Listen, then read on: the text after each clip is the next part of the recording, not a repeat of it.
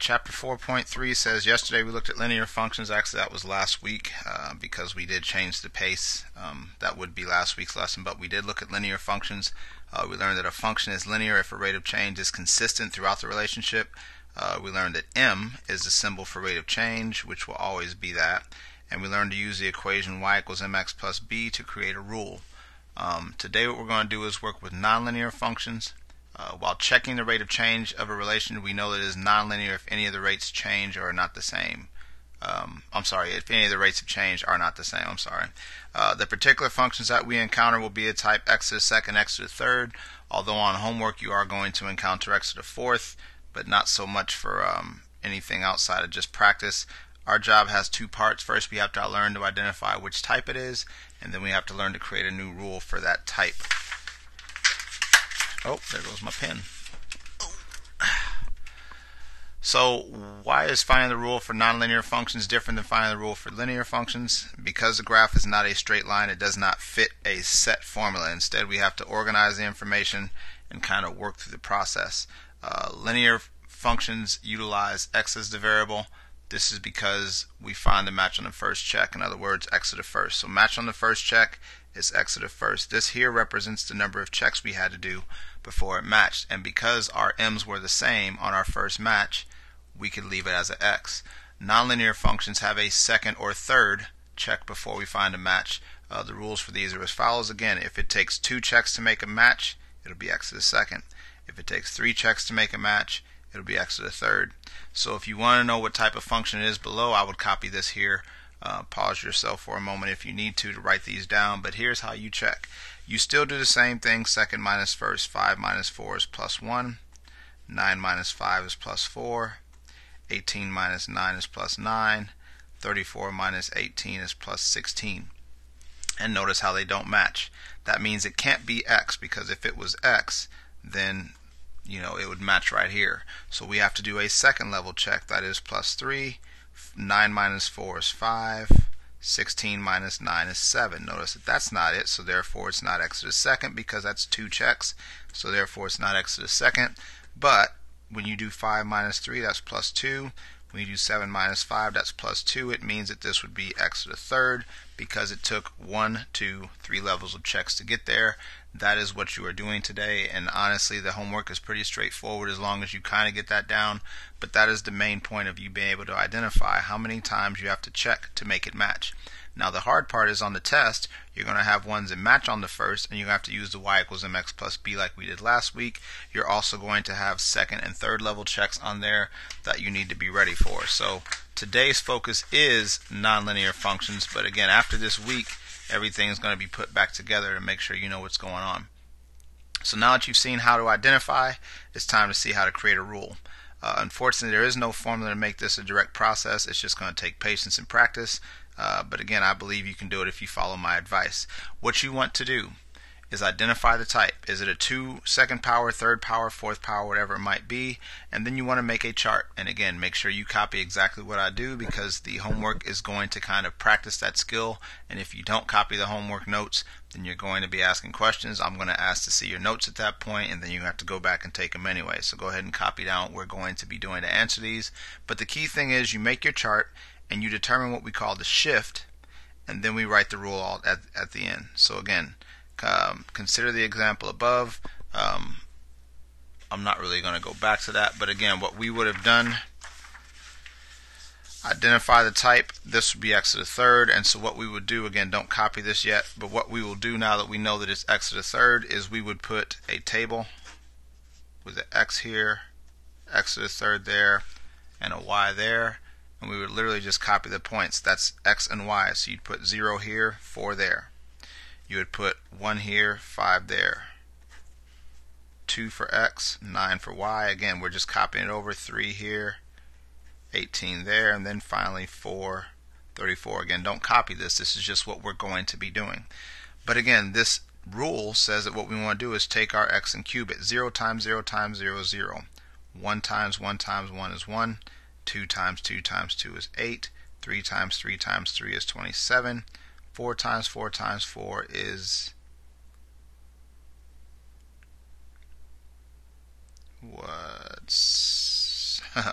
4 times 4 is 16, 64. But anyway, when you do that, you would then be looking for the change between these numbers here, and you'd go from there, and that would give you the answer that you need, which we don't have here because the reason why I don't really spend a lot of time on chapter 4 is, chapter 4 in general is because it shows you some things that you can do, but really it's not the things that you're going to be doing once you get into chapter 5. So let's just go ahead and get to the point here and move from there. So again, what we want to do when it says write a rule, first thing we want to do is see if it matches on the first. So we again copy this problem and copy this work. 2 minus 0 is 2, 16 minus 2 is 14, 54 minus 16 is 38, 128 minus 54 is 74. Obviously that's not x. If this was a match, that would just be a regular x, and you would use y equals mx plus b, but again we're not going to do that. So this is plus 12, this is plus I believe 24, and this is I believe 36. That means it's not an x squared because that's our second check. What we'll do now is plus 12 and plus 12, which means that this is x to the third. Again, you'll notice I have a lot of room on this page because there's no telling how much room it'll actually take. So again, what I want to do now that I've identified the base, that's what I call this on the work. This is a base of x to the third. It means that x to the third is your general pattern generator. It's just from there where we're supposed to be doing. So what we do now is we make our table x, our base, and y.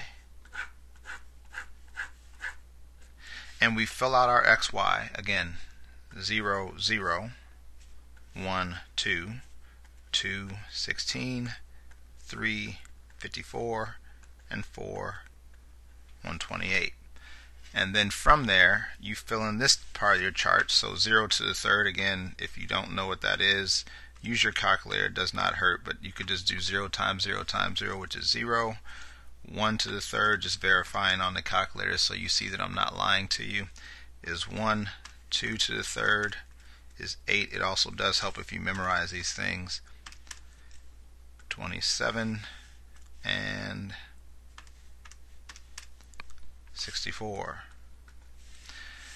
Now, once you have made your chart, you can ignore this because we no longer care about this. We are looking at how are we getting from this number to that number in such a way that is consistent for all these points. You are either adding, subtracting, or multiplying. Well, obviously we're not adding anything because here I would have to add 1, here I would have to add 8, and once you change the number, that means that can't be it. You're obviously not subtracting anything, so let's check multiplication. I don't want to do 0 because that really doesn't make sense to multiply in, because anything times 0 is 0. But what do you multiply 1 by to make it a 2? You would multiply times 2. Well, look, 8 times 2 is 16, 27 times 2 is 54, 64 times 2 is 128, which means that our adjustment is times 2. And so all we have to do now is take our rule, combine with our adjustment, and our rule would be, obviously, if you're multiplying by 2, you would put 2 x to the third. And that would be it. Again, if I were to take 2x to the third, 2 times 0 to the third, notice how I get my 0. 2 times 1 to the third, notice how I get my answer of 2. 2 times 2 to the third, notice how I get my answer of 16. So that rule generator still works, it's just different. Now you won't see a lot of multiplication stuff in your work, but it's just good for you to see it that exists. Again, sometimes it's add, sometimes it's subtract, sometimes it's multiply. I don't think you'll really see anywhere you really divide, but again, in your experience, that's just pretty much what you're looking at there. Another example. Again here, 2 minus negative 1 is up 3. I'm just going to do this more out of my own experience because it takes forever hitting buttons. This is plus 5. This is plus 7. This is plus 9. Obviously, because it did not match on the first, it's not linear. It's not a regular x. But when you do your second check, it means that our base rule is x squared because it only took 2 checks. So again, what we will do is make a table, x, our base, and y. We will copy the information here, 1, -1, 2, 2, 3, 7. Most of this is just patience. And then you go through and fill out the part. Again, square just means 1 times itself, which is 1, 2 times itself, which is 4, 3 times itself is 9, 4 times itself is 16, 5 times itself is 25. And again, once that's done, we don't need this anymore. Though on the computer you can't really eliminate it. But on your paper, now you are looking to see, what am I doing with this column to turn into the last column? And so to me, I don't want to pick numbers that are difficult to work with, so I'll leave that alone because I may not like negatives. But let's look here. How do I turn 4 into a 2? Well, obviously I'm not adding, but if I was subtracting, I would subtract 2. What about 9 to get to 7? I think again I would subtract 2. 16 to 14, subtract 2, subtract 2, and yes, 1 minus 2 is -1, which means that my adjustment is -2. And so I put my base with my adjustment to get the answer of y equals x squared minus 2. So again, first thing you got to do is find the base. Second thing you got to do is analyze your chart, at least the second and third column, to say, what am I doing with the second column to make it into the third column? And again, that would be your pattern generator, your rule that you are looking for. Again, it takes patience. You have to practice this. Good news is we're only doing 2 sections this week, so you have time to get more practice in and ask questions as long as you're working on time, not waiting till the weekend like some people are doing. But that's on you. Other than that, again, here we've got another part here. 1 minus 3 is -2. -1 minus 1 is -2. No. Yes, -2. -3 minus 1 is down 2. -5 minus 3 is down 2. But look at this. This is actually a match on the first, which means it's just x. And because that's x, that means that for this, and again, you cannot forget about it, you would actually use your y equals mx plus b, picking 1 point. Because your m is whatever that match is, which is -2. Again, this is last week's work, where when that match, that's your rate of change, which means that's my m. My y in this case is 3. Again, hopefully you remember this. Your m is your rate of change, which is -2. Your x is the point that goes with it, and then you work through it.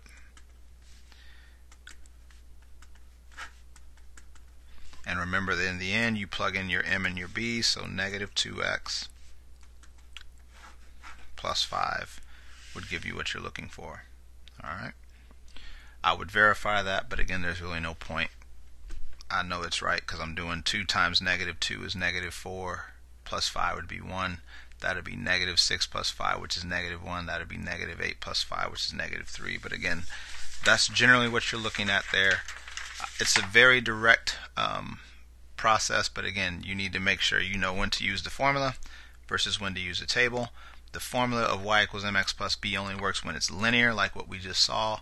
Otherwise, you're going to have to organize and analyze and get that stuff done. But again, I hope you took good notes, because really that's what it's about, is just kind of making sure you're up to the task of using that process to your best ability. Don't forget to answer the question at the very end to get your points for watching this video. But other than that, here are the notes that I had for you if you needed them. Good luck.